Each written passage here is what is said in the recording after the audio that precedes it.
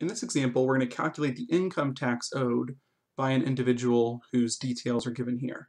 So it's a single individual, a single taxpayer. So we're looking at the column in the tax table that has single or married filing separately. In this case, it's a single person. We're given their gross income, which is the total amount of money they receive from all of their salary, tips, etc. And then we're given some deductions and a tax credit. Now remember, to calculate the tax owed, we start with the gross income, we subtract the deductions first, and we'll talk more about that in a second, and that gives us the taxable income. And then we do like we did in the last example and divide the money into buckets and calculate the tax owed based on the tax rates that are given in the tax table.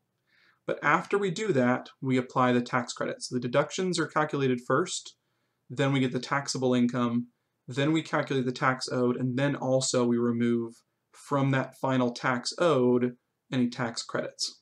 So the tax credits will be used at the very end.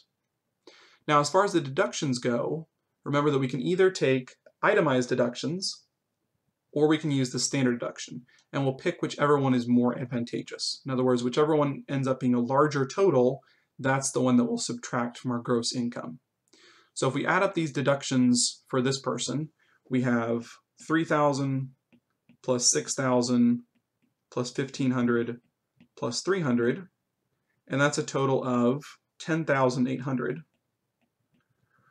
which is less than the standard deduction. So this person would be better off taking the standard deduction rather than the itemized deductions. So we'll use the standard deduction and subtract that from the gross income to get the taxable income.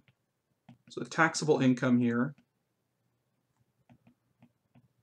will be their gross income, $65,000, minus the deduction, $12,400, which works out to $52,600. That's their taxable income. So now we need to calculate the taxes owed on a taxable income of $52,600. So we'll separate it into buckets, and again, the first $9,875 goes in this first bucket, then everything from there to $40,125 goes into the next bracket, and so on.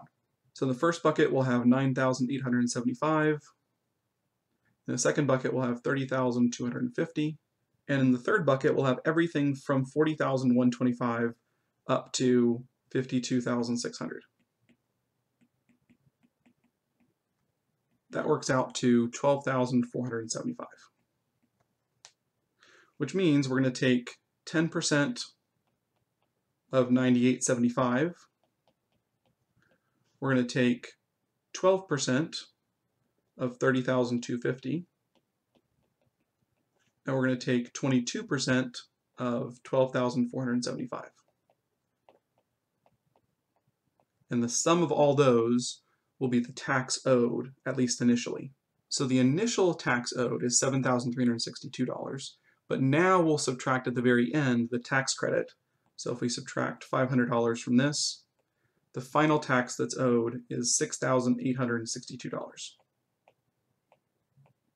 So once again, for a full tax problem like this, start with the gross income, subtract the deductions, either itemized or standard, whichever is larger, and then divide the taxable income into those brackets, find the correct percentage of each one and add them all up, and then if there are any tax credits, subtract them at the very end, and the final result is the tax owed after all is said and done.